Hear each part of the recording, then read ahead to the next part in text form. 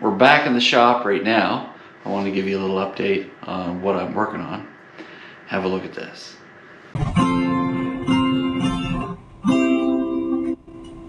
So this is a desk that's upside down. I'm just putting the frame together on it. And it was glued last night. I'm sure it's fine now. When you flip it over, we'll be putting legs on this. The blank for the desktop has been cut out in the shape of a U. That's what Gavin wants. Colton wants one that was in the shape of an L. So I've yet to put the underframe on it, and then I'll put legs on it. Over here, this is a closet organizer that I built for the new bedroom downstairs. Storage space for all your clothes in the middle, and on the sides there's going to be 2 racks that attach to the wall, and there's going to be another rack that attaches on this side to hang your clothes on, and then there'll be a small space underneath here. You guys will see that coming up. I've been working in here. I'd like to say it's because of the cold weather, but I just have to get them off the list of things to do. All of these things were made out of just two sheets of plywood, so doing the math to make sure it all works out was key in order to getting this all done. But I didn't want to have overages, and I wanted to make sure I had enough in order to make all of the certain things that I'm trying to build here at once with just 2 sheets of plywood. All together to build 2 desks and this closet organizer, I'm in for materials about $215. Estimates are around $800 to $1,100 to replace all that furniture if I just went out to a store and bought it today. So I would much prefer building the kids what they want as opposed to buying what I can get, but that's just me. I don't know. And I'm practicing skills. This is one of those things where if you want to have more in life without having to make more money, because it seems like it is really hard to make more money. So it's really easy to learn new skills if you're willing to put the time and effort into it.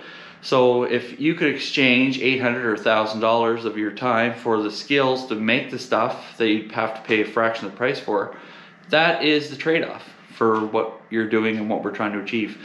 That is how I have all the things that I have, is that in not having the money to just go out and buy something brand new to replace it with, I developed the skills over many years to try and learn new things and practice and just be adventurous.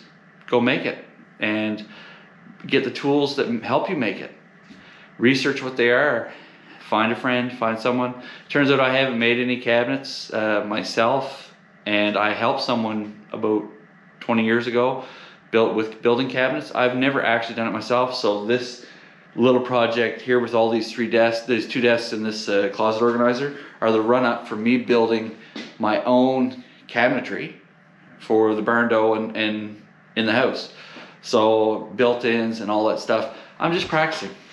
Master carpenter that I used to rent from told me that master carpenters are just experts at hiding their mistakes. So that's what we're working on, is trying not to make mistakes, but if we do, we learn how to hide them so that it looks amazing.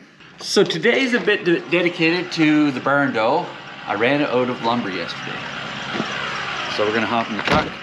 It's warming up over here, and we're gonna go get ourselves some new lumber, drive it down, and hopefully put up the rest of the strapping today. It's the middle of January in Canada, and I've got no snow. It's hovering right around 0 right now for us on the East Coast, and it's been disappointing. I bought a snowmobile in the summer, and I think that's the reason that we've got no snow this year. Howdy. It's the strapping, 4-inch strapping. Yep. Bottom of the green rocking unit. Perfect, thank you. Yep.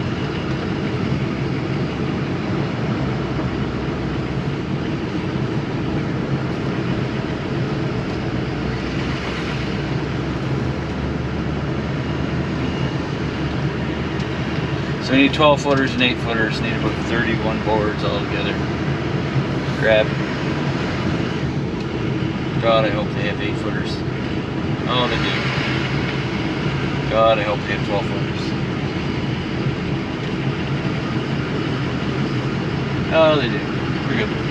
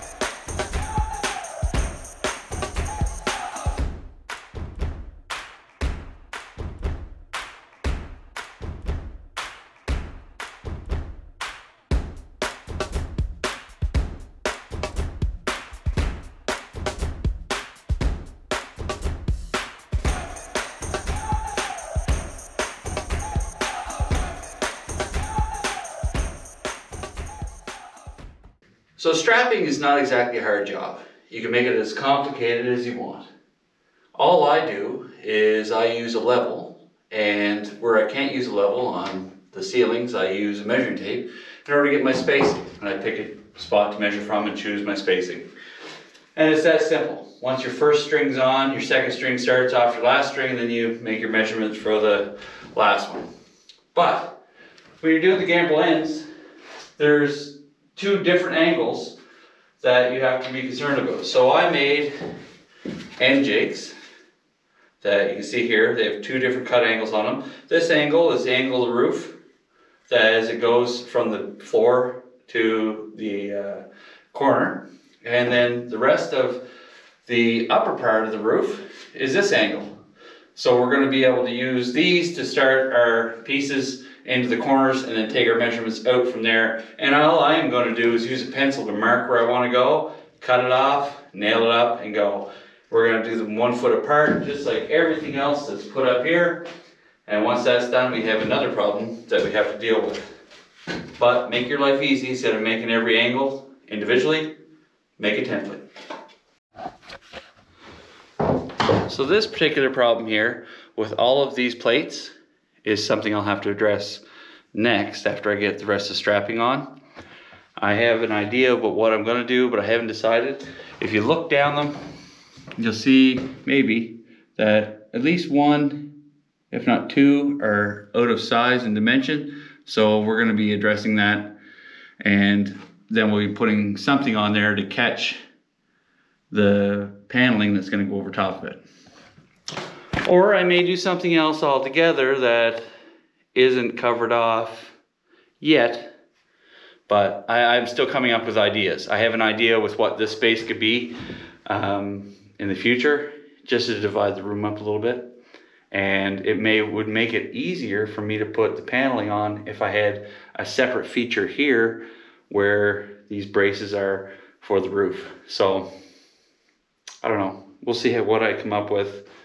This right here is where the wires are going to come up for the 110 and the monitor. And over there is the same thing. It's going to come up. Believe it or not, the floor downstairs is overlapped by that top sill by this much. So this is the closest I could get it. If I went and drilled down through here, I'd be drilling right in the middle of that top, or right in the top edge of that plate, and it would go nowhere except for into foam. So there was nothing that I could do about that. I thought they may meet closer, if not here, and then I would just cut it a notch in here, but clearly that's not the case. If I was gonna do something more in depth or more demanding for power, I would do something other than this, and I would put in conduit and all that stuff, but the way that my calculations work out, there's not going to be a whole lot of draw, and that's all going to be covered up with cabinetry in the end, so there'll be no way of accessing it. There'll be flooring there, cabinetry there, and everything that goes with all those good things. So no worries. I know that I would cause a little bit of a conundrum in my comment section for running wires horizontally through a section of floor that's doubled up, tripled up, and all that stuff. It's going to be completely covered, concealed, and it's going to be for me to remember where it's at because it's running off the inverter. It's not going to have a big draw, and if anything happens, it'll snap that fuse that's in that line. So, okay, moving on. There you have it, folks. All of the strapping is done, and I have to figure out a solution for this particular problem here yet, but strapping aspect is finished, which is great. So now we're off to electrical, and we can start putting up paneling, and there's going to be an interior wall put in right here where I'm standing. That's going to section off an area for a washroom. So you see the cuts you get made when you have the jig. I didn't have to spend all day making these cuts. It makes it real easy. Take a level, set it on top of the board that you're trying to put on. When it's level, shoot the board on and move on. Everything's spaced a foot apart all around the building, and now we're off to finish it out. It's so cool. It's such a difference in here, even with just the strapping on. I can't wait to get everything put on. Over here in this corner is where the little kitchenette's going to be, and that's why I'm practicing with all the cabinetry that you saw earlier. As you can see, today it is cloudy and it's even snowing. But if you come in here in the dark with me and have a look, the solar panel's actually generating 20.9 volts still.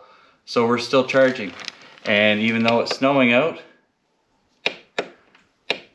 oh, there we go.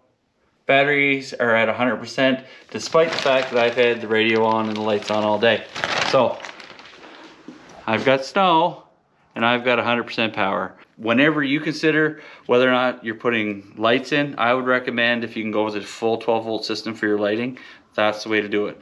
You can put dimmers on and stuff like that, 12 volt dimmers, but the 12 volt lighting is one of the biggest aspects of changing from 110 to 12.